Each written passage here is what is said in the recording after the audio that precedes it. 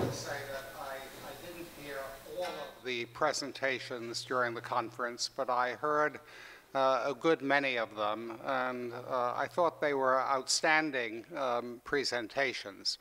I had a lot that I agreed with, I had a lot that I disagreed with, but everything that I heard made me think more about the issues that we have been discussing, and I think that's what happens when a conference has very good participants in it who speak thoughtfully and knowledgeably.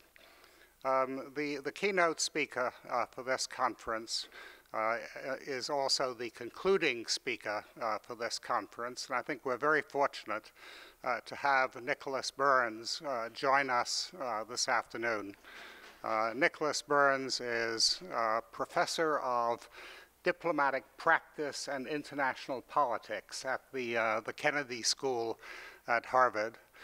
He has served as Undersecretary of State for Political Affairs. He has held a great variety of other important foreign policy positions. He served as ambassador to Greece. He served as ambassador to NATO. He served presidents of both political parties. And I would say that there are very few, if any, American diplomats who are as highly regarded as Nicholas Burns. And I think we're very fortunate to have him here this afternoon. So, Mr. Burns.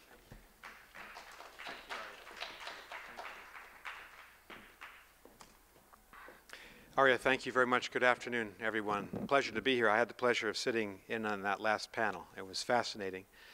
I wanted to say a word about sanctions as a function of diplomacy. The conference is on sanctions and divestment.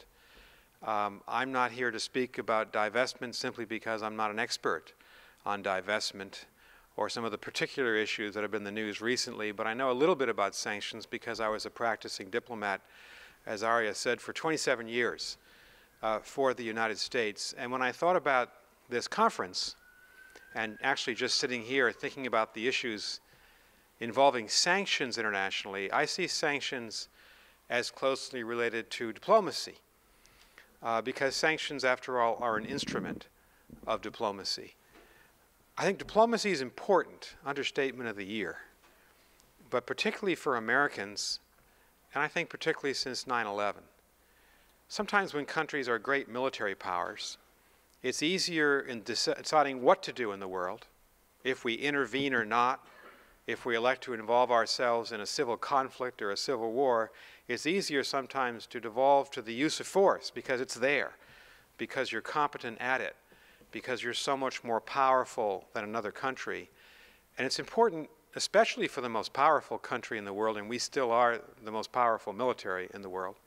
It's important for us to understand and to grasp the fact that sometimes it's in our better interest to seek the way forward through diplomatic means. Through negotiations, certainly, using our political influence in the world, sometimes by making difficult decisions, engaging an adversary. That's difficult to do. It's difficult for us, it was difficult for Yitzhak Rabin to shake Yasser Arafat's hand on the White House lawn in September 1993. It's been very difficult, I think, for both George W. Bush and Barack Obama administrations to think about negotiations with Iran. We've had a 35-year separation and divorce with Iran. But diplomacy has got to be our first impulse, not the use of military force. Colin Powell used to say that our diplomatic assets have to be on point, our military in reserve. And at least in my view, in a way, after 9/11, we sometimes reversed that and thought about the use of force first. And so the first point I wanted to make, Aryeh, is that I think that sanctions should be seen, at least on a state-to-state basis, as part of diplomacy. In essence, as part of negotiations. Second point is that sanctions, of course, and I'm not a sanctions expert, but I've thought about them and have been involved, of course, in decisions to use sanctions, are often not successful. I think if we did a New School or Harvard project and tried to look at 40 or 50 conflicts over the last half century, you'd be hard-pressed to find more than a few where sanctions were undeniably effective in achieving the means for which they were intended. An obvious example, and came up in the last panel a little bit, is the sanctions against South Africa, the white apartheid regime in South Africa in the 1980s. I think with the benefit of hindsight, but maybe we didn't even need the benefit of hindsight, the United States was too late to that effort. We were the last major country, along with the United Kingdom, to join in the international sanctions of the 1980s. With the benefit of hindsight, perhaps sanctions should have been used much earlier, decades earlier, to end a regime that I think everybody now considers to have been an evil regime, the Nationalist Party, the white Afrikaner movement that enslaved through apartheid the majority population in South Africa. I think there's little question that the sanctions imposed on that white regime in the 80s had a major impact in convincing them first to release Nelson Mandela from prison in February of 1990, and then to begin the negotiations, the 4-year negotiations between Mandela and de Klerk that led to the multi-racial, multi-party elections, and of course the victory in those elections of Mandela and of the new state. A second example, in my view, where sanctions have been successful is Iran, just over the last couple of years.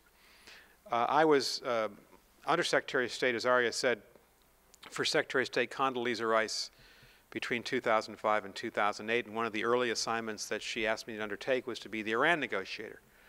Now, lest you think that was more than what it was, let me tell you that in those 3 years I never met an Iranian.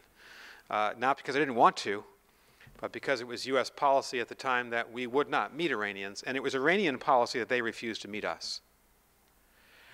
As you remember, say the winter, spring of 2005, the second term, the beginning of the second term of George W. Bush, we were in the middle of two very difficult, increasingly unpopular, increasingly bloody wars. The occupation of Iraq had run into major problems by 2005, self-evident. The Taliban was picking up in Afghanistan momentum in opposing, by violence, both the Afghan government and the US NATO forces, thereby UN Security Council resolution, by the way, blessed by the international community, but both wars in a very difficult state. And the question was, what do you do about Iran? In Iran that was, I think, in a self-evident way, heading towards a nuclear weapons capability. Nobody thought otherwise. The Russians and Chinese, the Europeans all assumed, as did we, that the Iranians ultimately wanted to acquire nuclear weapons. So the policy question was, by which means would you prevent that from happening? And I think to her credit, Condi Rice believed that before we thought about the use of force, we ought to try diplomacy. At that point, it had been 26, 27 years since the breakdown of our relationship in the late 1970s, when the Shah was overthrown, when the Khomeini regime came in, when between November 1979 and January 1981, that Iranian regime held 52 Americans hostage for 444 days. It was at that point we broke diplomatic relations, and we had not had any sustained contact with that regime from the late 1970s to the to 2005, 2006. We had had episodic contacts at the UN, maybe a desultory meeting in Geneva, but never a sustained conversation. And frankly, as we thought about it, it just didn't make sense. It did not make sense that you would actually think about the use of force against a country with which you had had no contact. I certainly believe then, as I believe now, that you've got to try to negotiate first. At the very least, you want to get a sense of what the other country's objectives are. Is there even a small possibility that you might make progress, some negotiated agreement that leaves you well short of a war? That was undeniably the right decision, made by George W. Bush and made by Condoleezza Rice. So in 2006 and 2007, we actually joined forces with the Russian government, the Chinese government, the British, French, and German government, so the Perm 5 powers in Germany. We formed a negotiating group on the Iran issue, and we offered negotiations before we thought about sanctions. And in June of 2006 in Vienna, made a public offer, all those countries to Iran, please negotiate on this issue of nuclear weapons. The Iranians turned us down. Renewed that offer to negotiate in 2007. In fact, here in New York, at the UN General Assembly in the autumn of 2007, turned down again. When it became apparent to us, including the Russians and Chinese, that the Iranians, modernizing their enrichment program, clearly developing a ballistic missile capacity, clearly acting out, if you will, by very aggressive policies, military policies in the Middle East, were heading towards a nuclear weapons capability. We decided, and we meaning the Russians, Chinese, Europeans, and Americans, that if they weren't going to negotiate, we would try to pass UN Security Council Chapter 7 sanctions resolutions to do a couple of things. And here's where sanctions, I think, can sometimes be beneficial. When there's effectively an outlaw state, and I'm not trying to be too critical, I'm no fan of the Iranian regime, so I don't mind being critical, but it was an outlaw state. It was heading towards a nuclear weapons capability when nobody in the world wanted it to. So in December '06, in March '07, and in March '08, we passed, the international community, 3 Chapter 7 sanctions resolutions against the Iranians. They were not blunt sanctions. They were not comprehensive sanctions. And they really weren't even economic sanctions. They were targeted on the Iranian leadership. They were targeted at the people who worked in the nuclear industries, the engineers and scientists. They were travel sanctions. There were military sanctions. They were sanctions designed to impinge upon the Iranian government's ability to move forward. I think ultimately the power of these sanctions, the greatest effect really, was the fact that the entire international community, at that point, probably 193 members of the UN system, and I think now we have 195, were saying together to Iran, what you are doing is objectionable to the entire world. And if you won't even come to negotiations with the permanent 5 countries of the Security Council, we're going to have to sanction you. And I thought it was appropriate, especially under Chapter 7. As you know, Chapter 7 sanctions mean that all member states of the UN are obligated to implement those sanctions. So they have a lot more power than, say, Chapter 6 sanctions, which are advisory, or a resolution of General Assembly would be a political statement without any muscle behind it. We were under no illusions back in '05, '06, '07, '08 that these sanctions would compel the Iranians, as a matter of self-interest, to come to the negotiating table. But we helped, it would show them that they really were isolated, that not even Russia or China was going to protect them, that at some point we had to have a negotiation. Now, the use of force was available to the United States. But I'm very pleased that President Bush and President Obama have decided not to use force. I'm a diplomat by DNA, as well as a diplomat by training and experience, and I think that we are almost always better off by negotiating first, and only when you fail, and there's really no alternative. And if you think your vital interests are at stake, or the health of the country, or the welfare of the country is at stake, would you turn to the use of military force? And now we've had a Republican president and a Democratic president follow this basic policy, that we're not going to, they both say, allow Iran to actually become a nuclear weapons power. We're prepared to use instruments, sanctions to coerce, to leverage, to isolate, to punish, if you will, in anticipation that the cost of those sanctions would rise, so that then the calculus of the Iranian regime would change and they would think it in their interest to negotiate. That didn't happen in the early years because the sanctions were not profoundly weighty. They were more symbolic.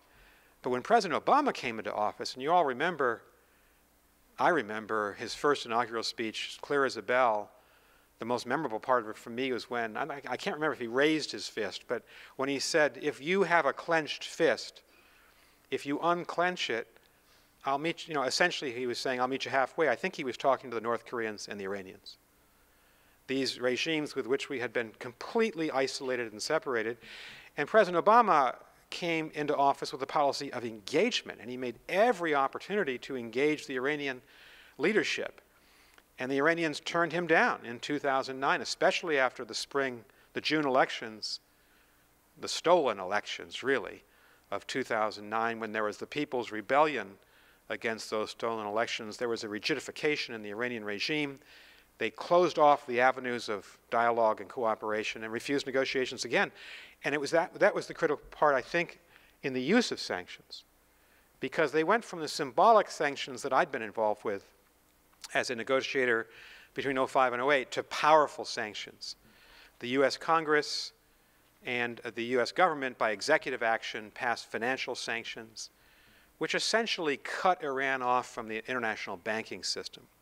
The European Union imposed similar financial sanctions as well as an oil and gas embargo, and the Europeans were major importers of Iranian energy, which prohibited the importation of Iranian oil and gas into Europe. And then beyond those sanctions, Europe and the US used their influence with India, Japan, South Korea to encourage those countries to diminish their purchases of Iranian oil. And suddenly, the Iranians lost 1 million barrels a day of exports of energy, of oil and gas. The value of the rial, the currency, diminished by 50% in 2011 and 12, I think it was. And you could really see these sanctions having an impact. Now, I think they had an impact on the thinking of the Iranian government, because by 2013, and particularly after President Rouhani won the elections, a reformist regime, the Iranians were in essence suing for peace. And that led to the very first US-Iran substantive conversations in a generation between President Obama, his government, not him personally, and the Iranian regime. It's led to the current nuclear negotiations.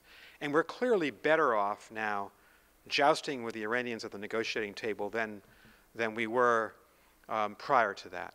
So I do credit sanctions with having a major impact on the calculations and thinking of the Iranian government. And frankly, one of the reasons why I believe we have the negotiating advantage as we look towards this June 30 deadline on the nuclear talks is that the Iranians need an agreement more than the United States or Europe needs an agreement. That economy runs on carbon and the export of carbon, of minerals, of oil, of gas, and they cannot have a successful economy without that. And right now they're completely isolated and shut off. And so, if you will, I think that sanctions have been virtuous in this respect. They've allowed us to avoid the use of force. We've really put it aside, the United States. And they've allowed us to focus on diplomacy. They maneuvered Iran to the negotiating table. And if we can get an agreement, and I support President Obama in pursuing these negotiations, we will clearly be better off than we would be entertaining the possibility of a big war or the use of air power. And that, of course, once you start a war, Churchill said, you don't know when it's going to end, how it's going to end. We found that out in bitter experience in both Iraq and Afghanistan. So I would say sanctions have been effective so far. Now, you do have to look, of course, at the human impact. I've been talking on a state-to-state basis about the impact that the sanctions had on the government of Iran. Obviously, sanctions against the Iranian government have an impact on the Iranian people. And this is the difficult part of it for anyone involved in advocating the use of sanctions. You know there's going to be a human cost. You know there's going to be a cost to average people who bear no responsibility for the actions of their government, in this case the Iranian government. You have to choose. As President Obama and President Bush have chosen, I think in this case, if we can deny Iran a nuclear weapon, and that would change the political map of the Middle East for worse if they acquired one, and certainly endanger the Sunni Arab states first and foremost, and Israel as well. If you can deny them that, I think the sanctions have to be worth it, despite the cost to average Iranians. We could talk about the sanctions imposed on Saddam Hussein between the two wars. They had a major impact, and sometimes cruel impact, on average Iraqis. We wanted them to have an impact on Saddam Hussein, but of course they have an impact on people as well. The second example I thought I'd cite today was the example of Russia over the last 13 months. Since the last weekend of the Sochi Olympics, late February 2014, when target of opportunity, when President Yanukovych fled in the middle of the night, left his post, left the country, vacuum of power in Kiev, filled by the opponents of President Yanukovych, when President Putin put Russian military forces into Crimea, and then did what no major government has done in Europe since the Nazis, invade another country, take part of its territory, and formally annex it, which is an outright violation of the United Nations Charter of International Law, at that point there had to be a response. The crime committed, crossing a national border, gobbling up a part of someone else's country, and then digesting it, formally annexing it by act of the Russian Duma, there had to be a response. And I'm a private citizen like I think most of you, all of you are. I don't know what the Obama-Merkel conversations were like, but I know what the result of them was. Neither Germany, and Germany in a way has been the lead actor here because of the relationship between Germany and Russia, which is so intensive economically, neither Chancellor Merkel nor President Obama believed it was wise, just to use military force against Russia because of the Russian annexation of Crimea. That was absolutely the right decision. We have no security obligation to Ukraine, and Ukraine's not a member of NATO. We have no ethical obligation. We've never promised the Ukrainians that we would defend them by the use of military force.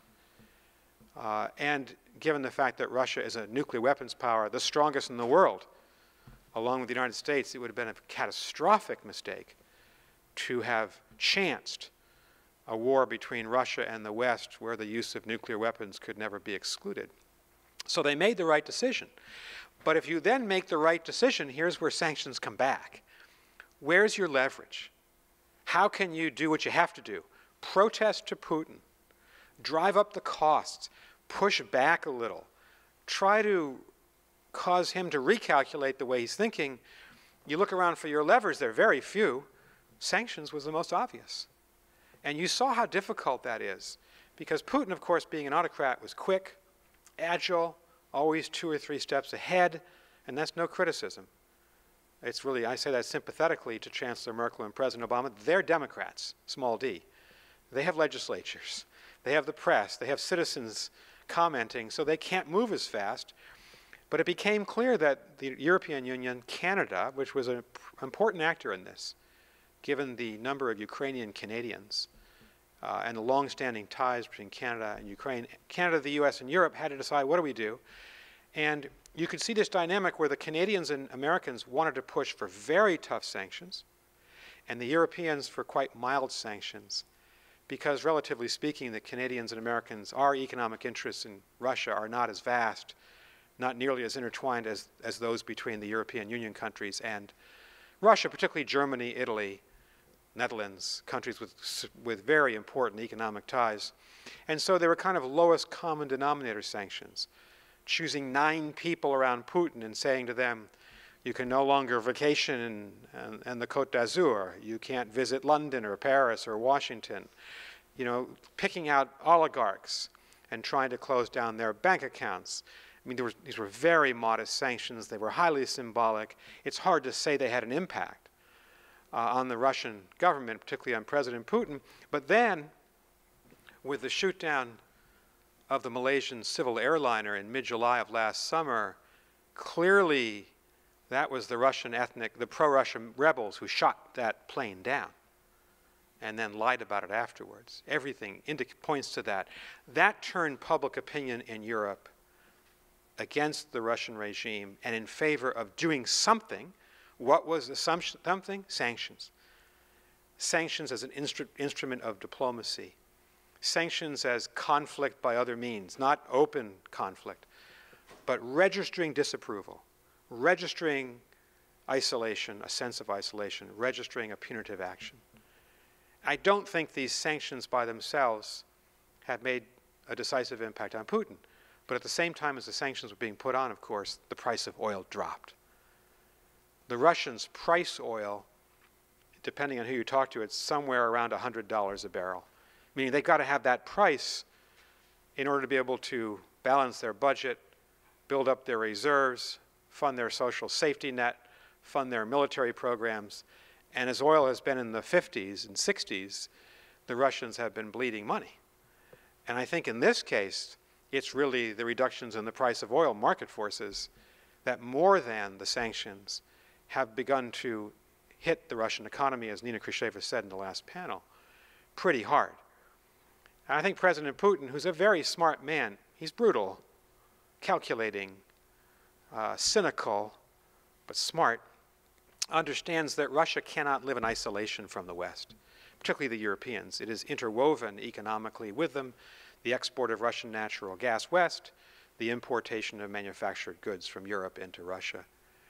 And one would hope that the combination of the fall of oil, the price of oil, and the sanctions will drive the Russians to a more reasonable policy where they stop using the military means to divide Ukraine. One would hope, but I guess I'm cynical about the Russians, about this particular group of Russians leading the Russian government. And I think that even this morning, Wall Street Journal and the New York Times were reporting that NATO said publicly yesterday they believe the Russians are preparing for another major offensive in eastern Ukraine. If that happens, then I think the European Union will decide this summer to maintain the sanctions. They have to make a decision this summer. Do we maintain the sanctions or do we take them off? And 28 countries have to all decide by consensus to maintain the sanctions. So you can see what the Russians have been doing diplomatically, inviting the Greek prime minister to Moscow, the Cypriot prime minister, close relations with the Hungarians and Bulgarians. Those four countries, if one of them defects, the EU sanctions will end. Those who are in favor of a continuation of sanctions, the Germans, for instance, will have a stronger hand politically in the debate. If the Russians continue to operate behind the scenes in Ukraine to divide the country, I believe they are doing so. So I would say in our time, in the last decade, these are the two primary examples, Iran and Russia, where sanctions have been perhaps not conclusively effective because we're really at midpoint in both dramas. The Iranian nuclear drama, we don't know how the story is going to end. Certainly don't know how the story in Ukraine with Russia is going to end. But sanctions have been used, I think, rather effectively, more so in Iran than Ukraine, but both effectively by the international community, the United Nations, the European Union, major states like the US, to be able to manage a difficult conflict without resort to the use of force.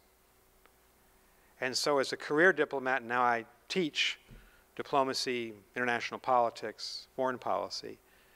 I try to talk to my students and we investigate how do you combine these different instruments, negotiations, threats of force, sanctions, to maneuver and leverage countries to where you want them to go, to the negotiating table. And I think that they've been used in a sophisticated way in both instances with Iran and Russia, and I hope ultimately they'll be successful. So I thank the New School for holding this conference because I think so little attention is paid to the use of sanctions. As a diplomat and as a professor, it's part of the craft. It's also used by not just nation states, it's by the entire international community, this will be my last point, by the United Nations not far from here, to express universal values. Sanctions are. So the sanctions against a major human rights violator, think of the actions or the inactions of the Sudanese government when women and children were being assaulted in Darfur for a number of years. You sanction to register universal disapproval, either by resolution in the General Assembly, that's a declaration, or by an act, Chapter 7, Security Council sanctions.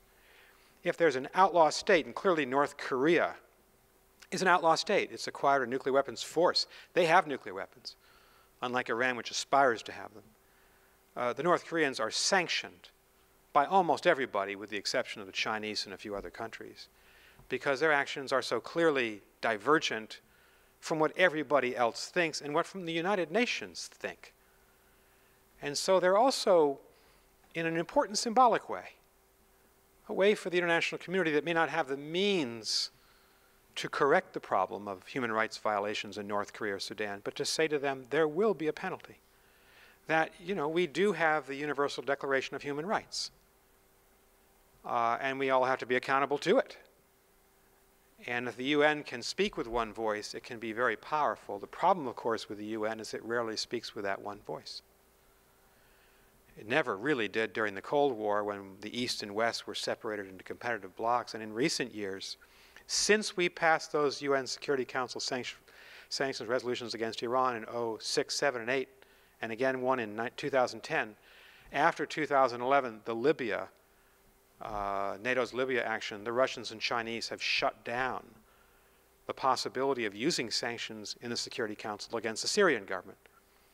The Syrian government is firing barrel bombs into civilian neighborhoods in Aleppo, in the suburbs of Damascus. 260,000 people have been killed by the Syrian government and the rebel groups, the many rebel groups.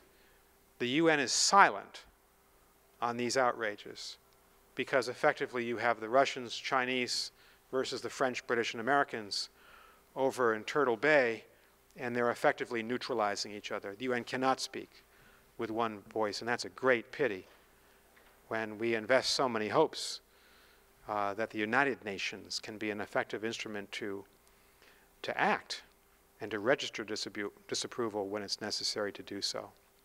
So I didn't come to speak about divestment because I don't have anything intelligent to say. I haven't reflected broadly on a lot of those issues, but I've tried to think about sanctions. And I thank you for giving me the opportunity to say a few words today. I'm very happy to take any questions. Aryeh, I don't know whether you want to have a conversation or whether I should just sit down and answer questions. I want to try one question on you and then open things up. You did mention that the sanctions have a severe impact on the Iranian people who are not themselves responsible for the actions of their government.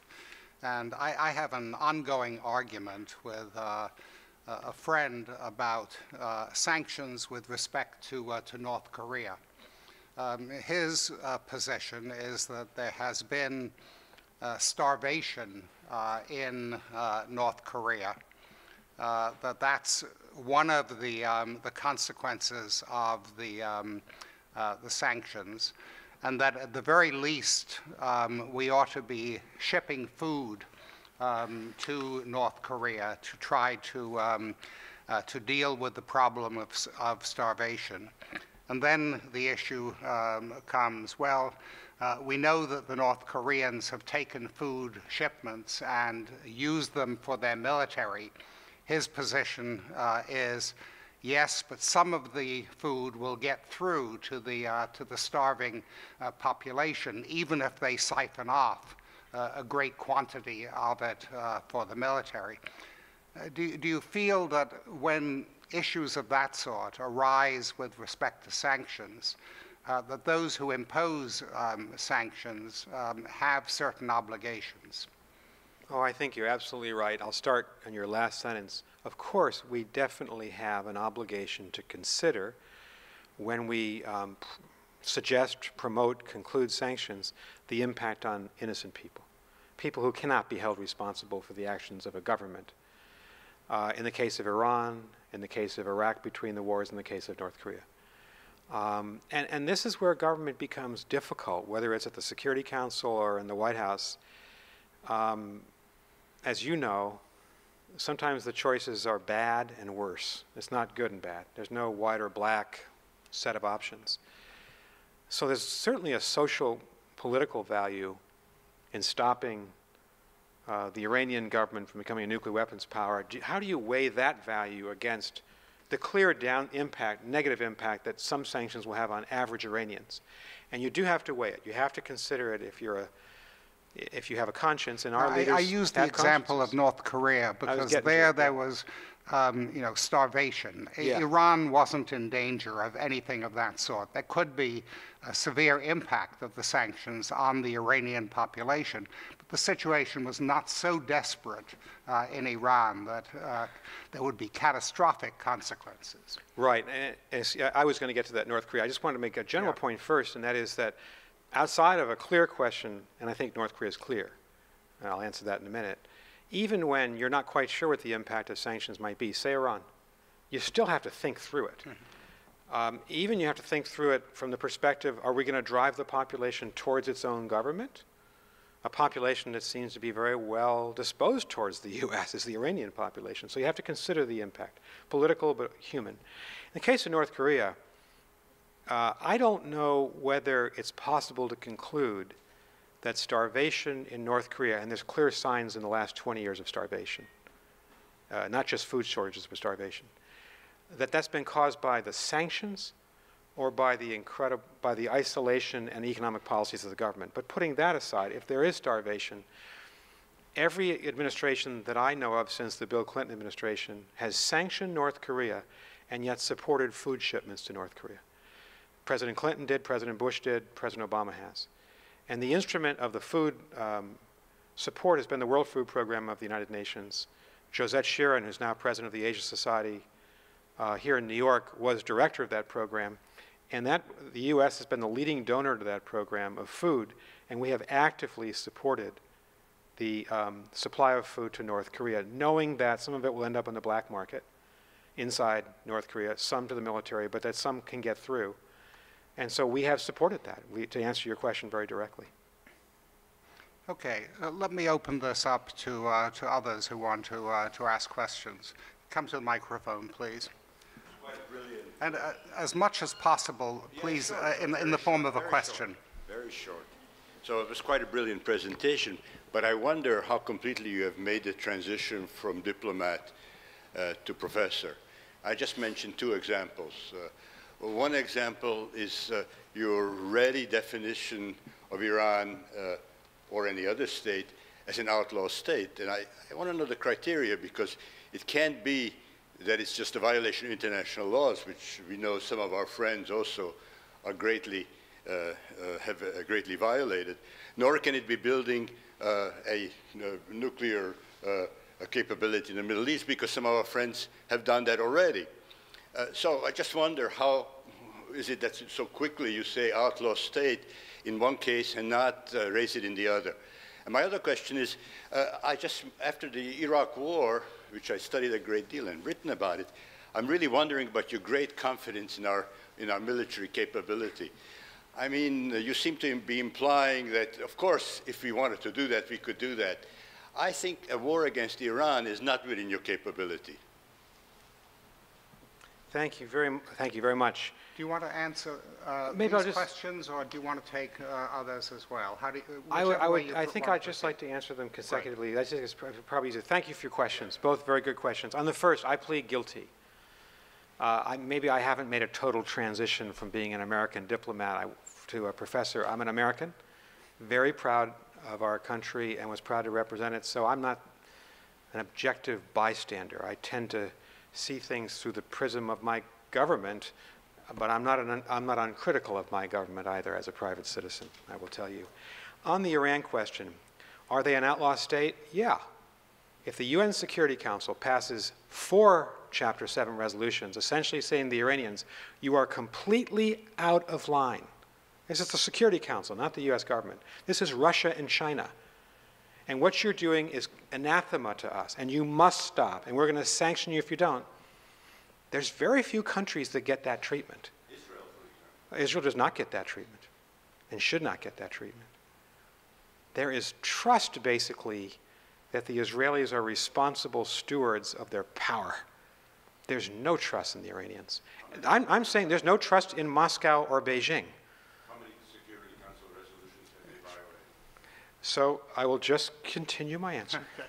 And so, yes, they're an outlaw regime. Second, the second question was, why am I confident in the ability of the U.S. military? In this case, I think if you look at if you did use military force against Iran, what would you do? I don't know a single person anywhere, not even John Bolton, who believes that we should invade Iran militarily by conventional force.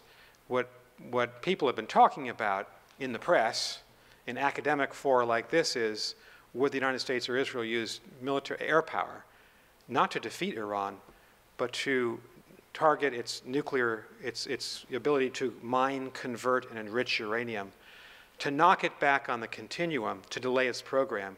But in that case, the use of air power, if you think about it, would be tactical, designed to support diplomacy. You'd be using air power to get them to come back to the table. I think President Bush and President Obama have been right not to use air power, by the way, and they've been right to negotiate. But does the U.S. military have the capability to do it? Yes, they do. And I hope the Iranians keep that in the back of their minds. And if you threaten force credibly, and we have, and you combine that with sanctions, then you've got enough leverage that maybe diplomacy can work. Because the Iranians aren't there out of charity at the negotiating table. They're there because we've driven the price up, the cost to them. Thank you for your question. Yes. Thanks, Professor Burns. As a former student of yours, I think you transitioned to being a professor fine. Thank you.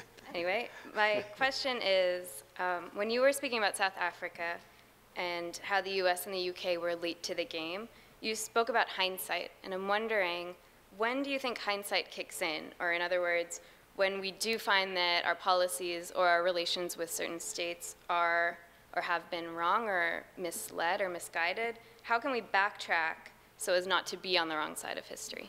It's a great question. Zaina was one of our terrific students at the Kennedy School, is now graduated, is working here in New York, so thank you for the question. It's a great question, and I don't know if there's an adequate answer to it. I think we all have an obligation, whether we're in the university or in government, to examine our motives in government, to examine our policies. When you leave, you have an obligation to look back and say, what did we get right? What did we get wrong? And clearly, you know, I love our country, but we've made a series of mistakes on a lot of issues. We're highly imperfect. So, as you know, and Zaina was a student in my class, I look back with great respect to what the decisions made by President Bush in '03, and I think I supported them. As a diplomat, I supported the invasion of Iraq. I now believe, with the benefit of hindsight, that was a mistake to invade Iraq. So you have to look back and try to answer the questions so that hopefully there's a process in our country, in our political system, in the White House to say, can we learn from these mistakes? I think there's no question that President Obama, when he ran in '08 and in '12, his campaigns were fueled really by his assessment of what went wrong in Iraq. And he wanted to get us out of Iraq. So here's an interesting conundrum that I'll leave you with, and I mentioned it to my class this semester when we talked about Iraq. I clearly think objectively that as a matter of the national interest, we should not have gone into Iraq in 2003. But here's the problem. Once we were there, we occupied it, we owned it. Colin Powell said, you know, the Pottery Barn rule kicked in. If you break it, you own it. I also kind of think now that we were wrong. We were wrong to go in '03. We were wrong to leave in 2011. When we left a very weak Iraqi government on their own. Iran became the kingpin in Baghdad.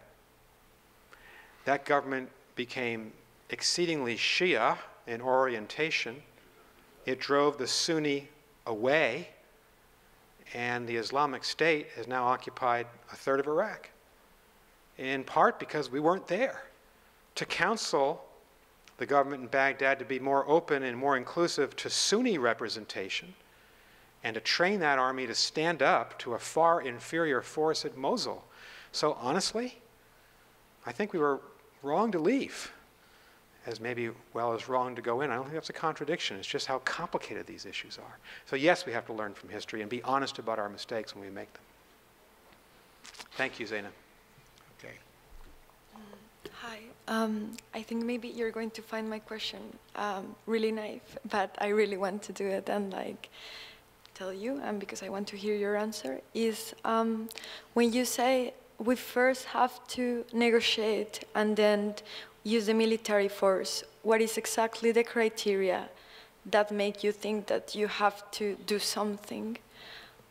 Because in these general talks, I have the feeling that we are confusing, or at least it's not clear for me, that we're confusing the United States government and the state politics with the international organisms of human rights. Thank you. So thank you for your question. And I would say that what gives us the right to act? If that's, in other words, what you're asking? Yeah, what is the criteria? Because when you say, it seems that you have it really clear that for you it's really natural, but I want to know the criteria. Well, yeah, thank you. So what are the criteria? Let's take the Iran nuclear as an example. Just that's probably easier to speak specifically. In the case of Iran, The U.S. has concluded, Democrats and Republicans, all administrations, really since President Kennedy's, that it is in our interest to prevent the addition of nuclear weapons powers as much as we can do that. Now, since President Kennedy's time, several countries have become nuclear weapons powers against our wishes. The Non-Proliferation Treaty, which is international law, says that there should only be 5 nuclear weapons powers, the 5 permanent members. Well, that's no longer the case. President Kennedy worried 50-odd years ago that there might be dozens of nuclear weapons powers. That's not the case. It's not quite as bad as people had feared. But proliferation, nuclear proliferation, chemical, biological, is something that we believe is of vital interest, and therefore we're willing to do just about anything to prevent the worst from happening. And countries, governments tend to grade their interests, rate their interests. A vital interest is American English code word for something we will fight for or resist with all means possible.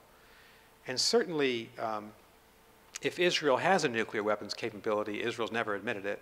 If it did, we have such trust in Israel that it wouldn't use those weapons unless attacked.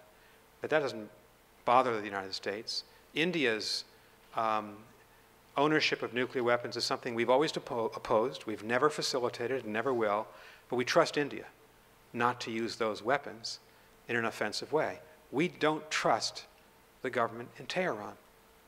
We wouldn't want to trust it with nuclear weapons. And therefore, Republican presidents and Democratic presidents have said about Iran, we will stop this. That's the Obama position, and that is the Bush position. And there's a consensus in Washington about this. I think we're on the road to possibly being successful by using negotiations and sanctions to accomplish that rather than the use of force. So those are some of the criteria. If an interest is not vital, if it's merely important, you might not fight for it. You might not use sanctions to serve it. You can't sanction everybody because you're unhappy with lots of things, but you really reserve this for the Afrikaner, the white regime in South Africa deserve the sanctions. The Iranians deserve the sanctions. And you know that when countries that are very dissimilar from all around the world join you in those sanctions, then you know that you've got universal approval for those sanctions. I hope that answers your question. Thank you. This question may not be precisely germane to sanctions and divestments, but I do think it's germane to the broader issue of accountability. I'd like to go back to the American debacle in Iraq from 2003 to 2011 and just wonder whether you share at all my sense of outrage and revulsion that there has been no accountability for the revelations in the CIA torture report, that arguably what Cheney and Bush did in lying to get us in there, and with the subsequent consequences for violations of human rights at Abu Ghraib and Guantanamo and so-called black sites, whether you consider those to be impeachable offenses, because I think it goes a little bit deeper than, oh, well, we just made a mistake. And I would say that for the post-9/11 environment generally, the violations of civil liberties, all of that, in a piece, I guess I'm feeling a sense of frustration that in your perspective on Iraq, I'm not seeing those human rights issues and those constitutional issues being brought to the forefront. Thank you. No, it's a fair question. Okay, because it's not on the sanctions issue. It's okay. So it's a fair question. Okay. I'm happy to answer it. Difficult questions. I hope I didn't convey a sense of, well, we made some mistakes and it wasn't a big deal. When you invade a country and you divide the world over that, and a lot of people get killed, Iraqi and American, it's a big deal. And I mean to convey that was a big mistake in my judgment. But I want to be honest with you. I supported it. at the time, and I have to tell you that. And I've now concluded with the benefit of hindsight, which is easier, that it was wrong. What was particularly wrong about it? Abu Ghraib was wrong. And torture was wrong. I'm with Senator McCain on torture. I believe that we should not torture. I believe that we have to support the international conventions against torture. So I am very sorry and angry that our country engaged in that. I agree with you. But I'm not prepared to say, having said that the entire enterprise was a complete failure, because I think it wasn't. If you look at the entire enterprise from 03 to 08, we did, whether you agree with the invasion or not, we gave them a chance to have democratic elections that they'd never had, multiple democratic elections. When the policy was on the verge of a complete failure in 2006 and early 2007, President Bush, I think there would have been a bipartisan consensus to leave Iraq. He did the hard thing. He stayed. He engineered the surge, and the surge worked to diminish violence and to create a safer country and a less violent country for the Iraqis, and it was very courageous because it was a huge gamble. And General Petraeus, I think, was brilliant in executing the surge. And as I said, I wish now that I'd been a louder voice as a private citizen in 2011 saying to a president whom I support President Obama, I think we were wrong to leave in 2011. We should have stayed. We have to have patience. You can't go into these countries and turn them upside down and leave 10 years later. So Zaina asked a really good question. How do you learn from all this? Iraq and Afghanistan are dissimilar. You can't say that what works for one works for the other. But I think we ought to stay in Afghanistan. The policy right now is that we're going to leave completely by the end of 2016. I fear if we leave completely, we've been there 14 years. We've, in terms of human life, commitment by American military, the commitment of the Afghans, if we leave now, 2016, I think the Taliban will take over several of the southern provinces, and they'll divide the country again, and they'll be an evil regime, and I use that word specifically. So I think we should make the hard choice and stay to help them. And if you do invade a country, and we've invaded both Iraq and Afghanistan, you have a responsibility not just to leave when it's hard, when the going gets tough. So this gets back to this conundrum of, I'm not trying to be all things to all people or have it both ways. I think there were major mistakes made in going in to Iraq, and I think there was a mistake coming out. One last thing, and here I have a lot of respect for President George W. Bush, a lot of respect for him, although I disagree with some of his policies. He did not lie to get us into that war, and I think that's pretty conclusive. He believed the intelligence that chemical weapons were present. It turns out the intelligence was wrong. It's a catastrophic intelligence failure. Isn't it true that Cheney suppressed intelligence revelations to the contrary and leaned on the CIA to get the political results that he wanted? I don't know that to be the case. I don't know it to be the case. There's compelling evidence that there is. And I'm not aware there is. I just want to say it's one thing to disagree. If you say that a president lied, that's a big accusation. I would disagree with you and would defend President Bush in the sense I think he acted. He thought he was doing the right thing, but obviously we were wrong about the presence in 2003 of chemical weapons. We know they were there in the late 80s because Saddam used them against the Kurds in Halabja, and we know they were there in the 90s because the UN weapons inspectors found them, chemical weapons. But he got rid of them. We didn't know it, and so the pretext for war was wrong. But it wasn't a lie, in my judgment, by President Bush. It was not a lie. Okay, over here. Yes, I want to express my gratitude for this conference. There weren't many people here, but there was an abundance of thought. It was very reflective, dense with ideas. My question has to do with the North Korean negotiations. What went wrong? What would you have done differently? Well, yeah, and I think both the Bush and Obama administrations believe they've learned a lesson from the two big negotiations with the North Koreans. The first was the agreed framework of 1994, President Clinton's agreement on the nuclear program when they did not have nuclear weapons at that time with the North Koreans, and then President George W. Bush's negotiation in 2006, 7, and 8. In both instances, the North Koreans made solemn obligations to us, to the Chinese, to the Russians, in the latter one, six-party, Russians, South Koreans, and Japanese, and in both instances, the North Koreans fundamentally violated their assurances and commitments, and they lied. And they've now created a nuclear weapons program. They have nuclear weapons because they didn't meet the commitments they made. So I think the conclusion, as I read the Obama administration, is that they have no interest in negotiating a third agreement with this regime because they think it just won't be implemented, that there'll be zero trust. And since they already have nuclear weapons, the issue of inspections becomes almost, not moot, but not as important.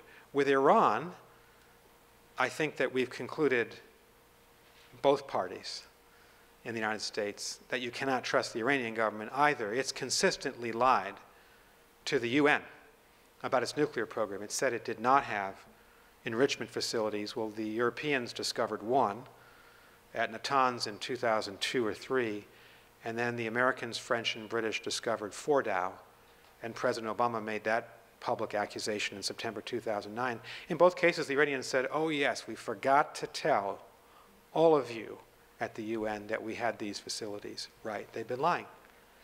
In the case of Iran, then, one of the big issues for June 30, you saw it in Henry Kissinger and George Shultz's Wall Street Journal op-ed, you've seen it in a lot of the, President Obama's been talking about it, is we're not going to trust them. So it's a play on President Reagan's words, don't trust, but verify. And so I think one of the criteria upon which President Obama's deal with Iran will be judged, and should be judged, is is the inspections regime strong enough that when they do cheat, we'll be able to see it and have the ability to reimpose sanctions. That's the critical factor, I think, one of the 2 or 3 that Congress and the American people will look at. And President Obama is working hard at this, trying to get that verification regime really tight. So we've learned our lesson with the North Koreans, and we've applied it to the Iranian negotiation in a way. Can't trust them. Because if you have if either government has a record of lying openly, well, you got to take account of that. You'd be naive not to. And President Obama is not naive. I think he's pretty hard-headed about the Iranians. I saw one more person coming for a question. I think we'll make that the last question of the afternoon. Go ahead. Hi, thank you for the talk. I think it's very informative. I have 2 questions. And the first one is, you talk about the effectiveness of using sanctions, almost as a substitute for force. So I wonder, do you see the need for international law, like to regulate the use of sanctions? And the second question is, I feel like in the most of the case for the United States, the national interest and human rights always converge, always come together. In your practical experience, doesn't these two never collide? Like, or if they collide, how do you weigh one over the other? We all want to hold the nations to the highest moral standards as often as possible, but I don't, as a student in politics, I think it's more realistic, so I wonder, how do you think of that? Thank you. Those are 2 really fine, thoughtful questions. Thank you. On the first one, should sanctions be grounded in law? Yes, ideally. The sanctions will be more durable if they're embedded in a country's law, legal system, the country sanctioning, but particularly the UN. Because the UN confers, if you will, legitimacy, political legitimacy, even moral legitimacy in a way. If the UN, if the whole world acts together in Chapter 7, that's the entire world speaking when you sanction a Sudan or sanction in Iran. It's powerful. But so I think it's ideal, but not always sufficient, because in 2006, 7, and 8, in addition to the Security Council sanctions, the US began to impose unilateral financial sanctions on Iran, as did the EU. Now, this was not embedded in the UN Chapter 7, because the Russians and Chinese didn't want to go along with financial sanctions, but we felt that the sanctions passed by the UN were not strong enough to have an impact on Iranian thinking, and so we went a step beyond. It was not legally based in the UN. It had no UN mandate. These were laws passed by the US Congress or the European Parliament, so they were embedded in country and regional law, but not universal law, but I still think you can defend them, because I think that they've been successful in getting Iran to the table, in allowing us to think about diplomacy, not just the use of force. And your second question, do United States national interests and human rights always converge? If that's the way I read your question, the answer is no. To be honest with you, I think one of the most difficult sets of issues to balance are those, our commitment to human rights in American law and our allegiance to the UN, to the Universal Declaration of Human Rights, to our own Constitution and Bill of Rights, versus our concrete military, economic, energy interests, for instance. So for instance, where might we fall down? Well, we support many autocratic governments in the Middle East because they're important to us for oil and gas, energy reasons. They're important to us because they help us block Iran or block radicalism. There's a trade-off there. These are human rights violators, some of them, and yet most American administrations have sided mainly with those concrete interests versus an absolute commitment to the human interest. Doesn't mean we're not critical of the Saudis on the rights of women, for instance, or in the use of capital punishment, although the United States lives in a glass house when it comes to capital punishment and the death penalty. Of course, some of our states practice it, but not my state, Massachusetts, I'm happy to say. I'm opposed to death penalty. So there's trade-offs here. And this is a big debate. It goes all the way back to the beginning of the country. One of the big fissures in American foreign policy from the 18th century to this century is this balancing of human rights on the one hand, our democratic rights versus concrete realpolitik interests. Where did we get this wrong? Because we have to learn from failure. Rwanda, April 1994, we chose not to intervene. The French chose not to intervene. Nigerians chose not to intervene. The UN chose not to intervene. And up to 1 million people died in a genocide because we didn't intervene, because we didn't recognize perhaps what was happening, but we turned away from what was happening. Bosnia, 250,000 people died between 91 and 95 until Srebrenica. And I think Srebrenica was a shock to us to see 8,000 men and boys killed in 2 or 3 days in Srebrenica.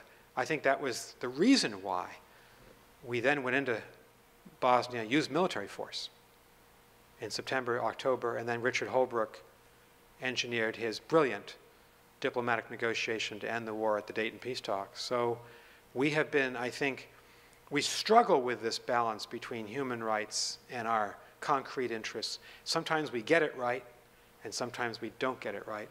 And it's a continual struggle for every American administration, and that's been true all the way back to the very first American administration. I would say it's one of the most difficult issues that we deal with in our foreign policy. Thank you very much. Thank you. I think we've had an intellectually rich conference, but I think we've ended on a high note, and I'm very grateful and express the thanks of the organizer, Aryeh and Mac, to Nicholas Burns for what I thought was a brilliant talk. Thank you.